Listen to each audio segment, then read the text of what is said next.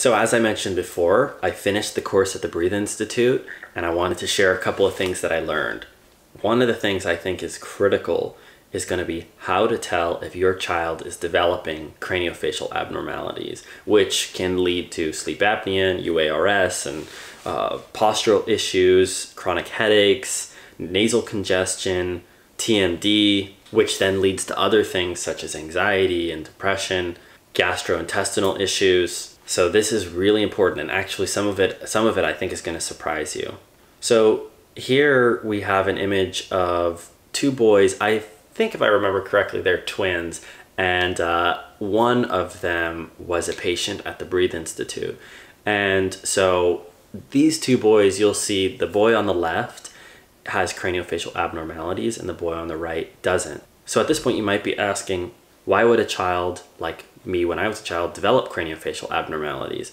I'm going to explain that in another video, so stay tuned for that. The Breathe Institute is referencing a particular paper for this information, so I'm going to link that in the description.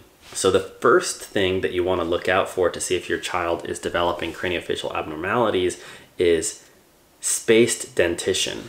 So a healthy child is going to be growing their teeth out with small spaces between their teeth. So if you have no space between the teeth as a child, or worse, dental crowding already, that's a sign of craniofacial abnormalities. The second is open mouth posture. Children, while at rest, should naturally have their lips closed. If they're having their mouth hang even a little bit open, this is a sign of craniofacial abnormalities, and especially if they're breathing through their mouth while they're sleeping. This is something that you want to address by seeing a doctor. Unfortunately, I can't recommend most doctors. This is relatively new information. At least it's not widely understood yet by primary care physicians and pediatrics. So I would recommend starting a journey and trying to find the right person. One resource I'm going to mention in the future, and I haven't read this book, but it was brought up during the course at the Breathe Institute, is this book called Sleep-Wrecked Kids by Sharon Moore. I haven't read it, but it's on my reading list, so it might be a good starting place. I'll surely make a video as I read that book. The next is malocclusion, otherwise known as crooked teeth and dental crowding. So here you'll see normal bite, but if you have an overbite, an underbite, an open bite, or any dental crowding, this is a sign of craniofacial abnormalities. You heard that right. The need for braces is natural and means you have craniofacial abnormalities. Interesting fact, if one were to look at ancient skulls of civilizations long ago, or even the skulls of animals in the wild, you're not going to find much, if any, cases of malocclusion. It's a very modern disorder, so stick around to see why that happens. This one was interesting. This is the facial index. So what this is referring to is that children with craniofacial abnormalities will grow to have longer faces. Their jaws will point down like mine does.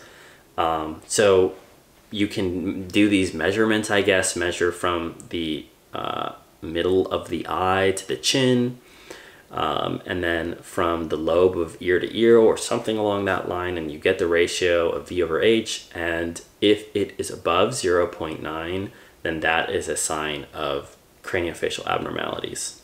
This next one is super interesting and something I had no idea about. This is Scleral Show. This little white space below the eye is called the sclera, and in a healthy person's relaxed neutral gaze, you should not be able to see much, if any, white under the pupil. If you do see white under the pupil, this is called Scleral Show and is a sign of craniofacial abnormalities, which was so crazy. It's crazy to me. You can just look at someone's eyes and tell if they have, or at least are prone to sleep apnea. And it's also crazy how complicated this is and how a few modern factors can change the body in such strange ways. The next thing, which was really eye-opening for me, is the flattening of the malar region. This is talking about your cheekbones. From the eye to the bone should have some angle, but children with craniofacial abnormalities, that angle will start to flatten. I think this is best demonstrated by simply looking at this diagram. One of the things that you'll notice, which is fascinating, is this bump on the nose that develops. I have the bump on the nose. Honestly, I thought it was because of my Jewish heritage and I was proud of it. Now I realize that it's not my heritage and actually a deformity. So not as exciting, but really interesting. The next thing to look out for is under the eye grooves. I don't know why this happened, a little bit of bag under the eyes, but I didn't know this, and I don't know to what extent it's normal. I want to point out now, maybe I should have pointed it out earlier, you might not be able to pick out any one of these things and claim that someone has craniofacial abnormalities, although you might be able to, but I think that you need to look at things comprehensively and look at all these factors together. So moving on, then we have external canthus of the eye lower than the internal canthus. So basically what that means is the eyes should be more or less straight, and if you have these craniofacial abnormalities, the eyes will slant downward a little bit. Another thing which I talked about in a previous video, linked to that if you want to learn why this happens, is this kind of forward head posture. And it's not just forward head posture, it's rounded shoulders, and it's not just those, it's also anterior pelvic tilt. The last thing to look out for is how much strain is required to keep the mouth shut. Your teeth should be such that you can close your mouth without any effort.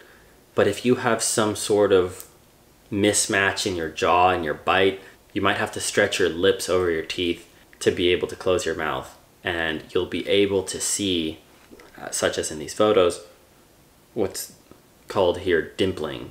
And that's what they refer to as mentalis muscle strain or muscle contraction. So that's everything. I mean, when I went through this portion, it was just wow.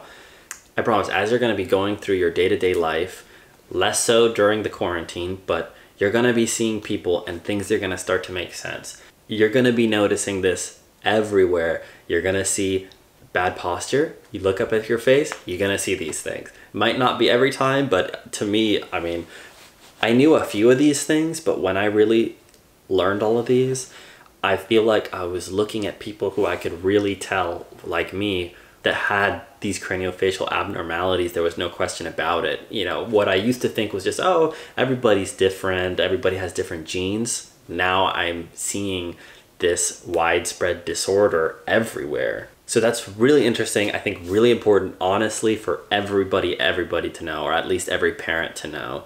So thanks for watching, and again, we're going to go over some more information in later videos, and I had gone over some in previous videos, so check those out. Goodbye.